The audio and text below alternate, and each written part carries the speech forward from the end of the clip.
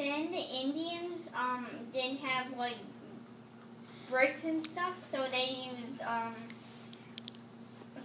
sticks and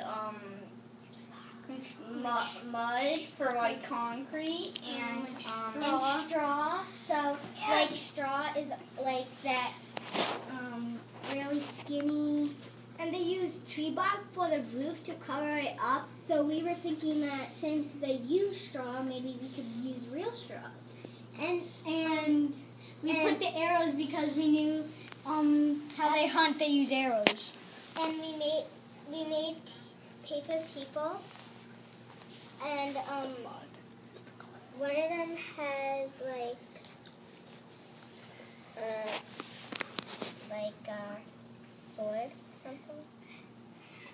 And like the play we use is the mud. And for the string we took straw and cut it into things like and the inside part was the string because we noticed that Lenape used string to tie their houses.